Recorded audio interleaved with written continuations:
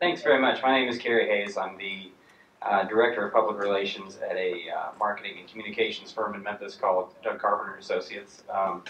And Tommy and I have been working on this contribution that's really about, so I used to work for the mayor's office for about 3 years. Tommy is now on his second tour of duty working for the public sector. And one of the things that preoccupies us a lot is thinking about the fragility not just of our own local government, but of all local governments, and how, really dwelling on how governments make decisions when it comes to placemaking and the sort of thinking or lack of thinking sometimes that goes into those investment decisions. So when I started work on this, I had this really clever idea that I was going to tell this entire thing through headlines, and then immediately that was sort of stupid. But anyway, this first one is sort of speaks right to that issue of value. And what you're saying, this is a guest column that a friend of mine submitted late last year when our city council reopened a conversation. They impaneled a task force to begin to discuss the feasibility of possibly studying a new convention center.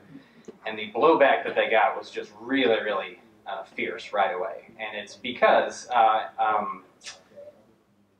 there's a fragility to cities that is taking hold now that's really sort of scary. And it's happening for a lot of discrete reasons. There's sort of four things that are happening in all local governments at once, it seems like. Cities are increasing in population, so America is urbanizing faster and faster and faster. The property values that were there before the Great Recession are gone and are very slowly coming back, so the tax revenues are not where cities would like them to be. Endless political gridlock at the federal level has caused a reduction in appropriations and community development block grant dollars and other sources of revenue that cities used to use for neighborhood investment. And all these things happening together are putting cities in a real state of crisis. They don't have the revenues that they need to operate, much less to make really strategic investment decisions about neighborhood level investment.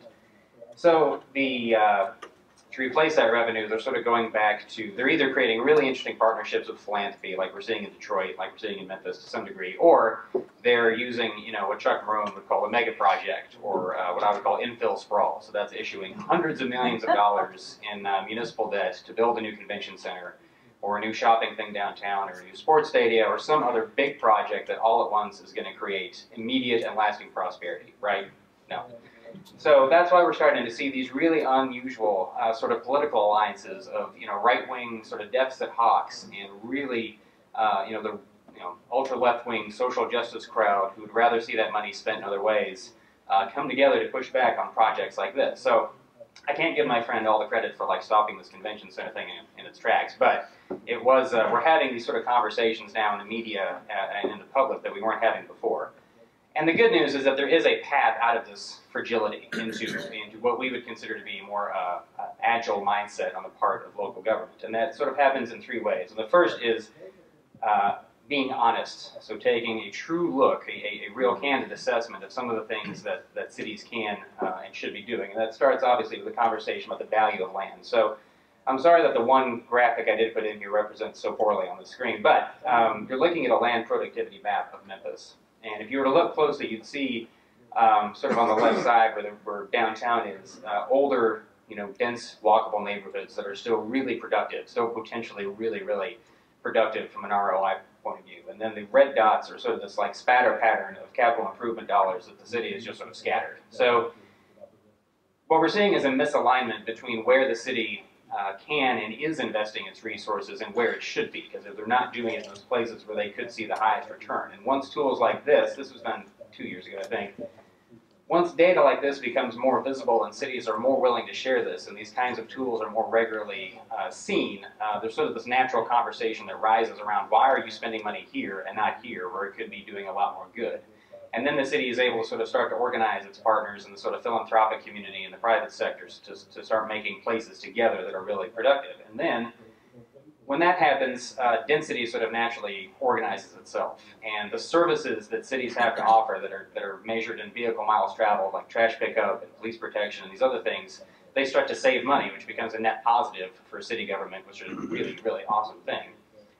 And that opens the door to having a really exciting set of conversations around housing policy and economic development policy. And another headline that I used to illustrate my point is earlier this year, our governor came into Memphis with this great announcement. There's going to be a new call center coming to Shelby County.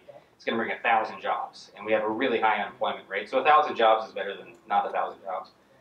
But a couple weeks into it, we, you know, the devil's in the details. So the thing is actually going to be built right outside the city limits of Memphis, so the sort of the farthest northeast corner of our metro area.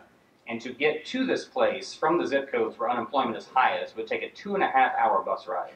And that includes being on a leg of a bus line that the city is creating just to service this call center. So now, you know, when we're talking about subsidy versus investment, you know, this is the city responding to the offer of jobs that it's, you know, are being obviously moved from some other part of the country, having to then subsidize this thing in a continuing way.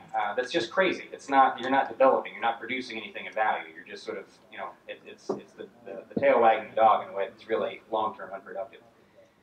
So, you know, be honest, be rational, and then the last thing a city can do is to be nice. And by be nice, I mean in places where austerity has sort of forced the city to pull back, we're seeing, you know, neighbor associations, sometimes single people or single families on blocks, take ownership over those places and do things. And I've been shocked since I've sort of been involved with this, even in the past few weeks.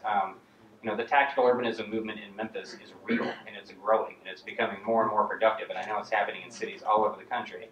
And city governments have sort of yet to figure that out. That's sort of why we're doing this. This is our sort of message to local governments to say, you've got to sort of figure this out. And when these things are happening, be it a temporary retail installation or a community garden or a guerrilla bike lane or something, the city can do sort of one of three things. They can immediately come in and try to crush it, right? And it's amazing when a city has no money, somehow they find money to come in and like sandblast a bike lane off of the street when somebody's painted it. Or they can do nothing, which is its own kind of help, typically. Or they can sort of really pay attention and listen, and they sort of, you know, can start thinking about tactical urbanism as sort of the point of an arrow that's sort of showing them, hey, here's a neighborhood where there is a lot of opportunity, and here's where there are people who are trying to do things. And that's where the city can actually be of help by coming in and maybe making a public realm improvement permanent, being a little bit more permissive with a permitting or zoning regulation when they need to be when some sort of retail establishment is trying to take place. Those are things they're not always doing now with any sort of systematic way, and that they need to be. And so this is our sort of message not only to cities that they have to figure this out, but also to everybody in this room who may not work for a city. You know, this is a conversation that we've got to keep having, and this is an advocacy charge that's going to require a lot of diligent work moving forward so that we can sort of start to work together and really start to create some value in our places where there's a lot of opportunity. Thanks.